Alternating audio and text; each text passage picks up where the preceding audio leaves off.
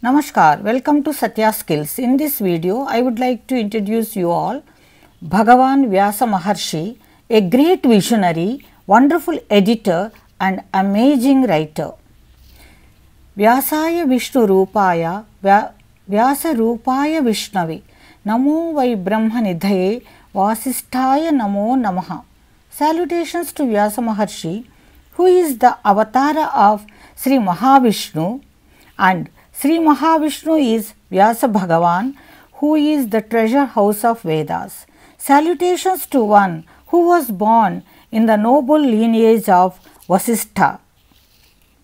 Before going to details about Vyasa Maharishi, there is a small clarification. When we think about Vyasa Maharishi, immediately we remember Mahabharatam, 18 Mahapuranas, Brahma Sutras, Bhagavata Mahapuranam and several other books. All these were written by Vyasa Maharishi only. Yes, he alone wrote all these, and it is possible. Think, in the modern days, a full-time householder and also a full-time employee with a limited available time is able to write 50 or more books, then why not Vyasa Bhagavan, who lived in Dwapar Yuga where the lifespan is more, and he was only author without any other activities. Concentration of rishis is exclusively on what they do, and they never bother about results and returns. Other external things are not at all significant, thus they invest even that energy also in writing. Thus they can write very easily any number of books. The basic nature of human beings, there is an ordinary man, is that because I cannot write, I cannot imagine, even I cannot accept the fact that other person can do it. Remember, Vyasa Maharishi alone wrote all these. There is no doubt about it. Vyasa Maharishi, the most prominent among authors of ancient Indian literature, who wrote the largest poetry in the world with 1 lakh slokas called Mahabharata. He was son of Vyasa Maharishi, a great rishi of those days. Vyasa Maharishi was a great scholar in Jyotish Shastra, that is astrology. His book Parasara Hora is considered as a textbook for astrology even now. Vyasa Maharishi was the author of a smriti called Parasara Smriti, which is popular even today among scholars. Realizing the most auspicious time to give birth to a great person who will born as Amsha of Sri Mahavishnu, Vyasa Maharishi married Satyavati, a fisher woman, and Vyasa Bhagavan was born. Vyasa Maharishi was born on Ashada Purnima, which is celebrated as Guru Purnima in India on a grand scale, because Vyasa Bhagavan established an education system suitable to people of Kali Yuga through his disciples.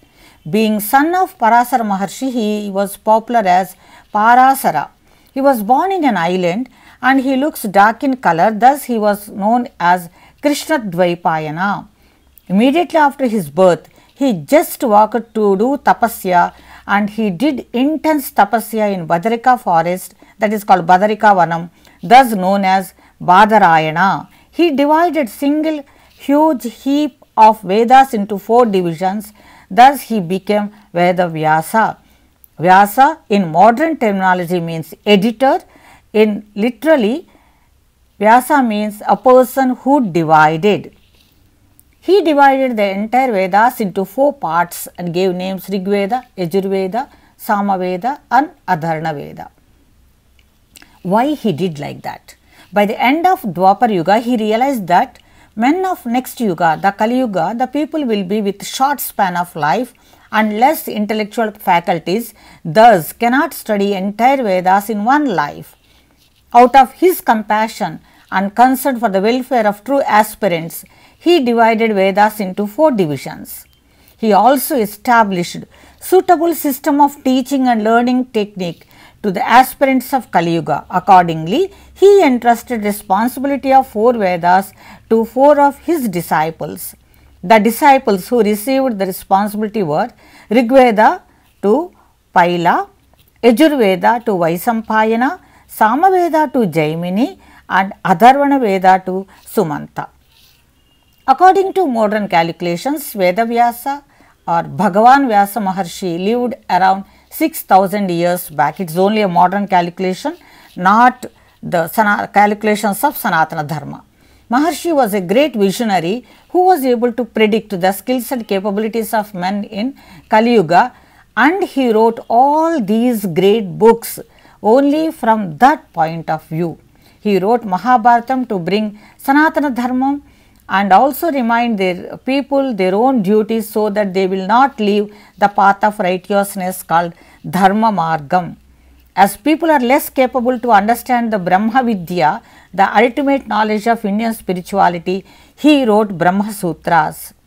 All this is possible because of his compassion to the people. His aim was to help every person and every aspirant of this land. That's why we are blessed. We are blessed people in this world.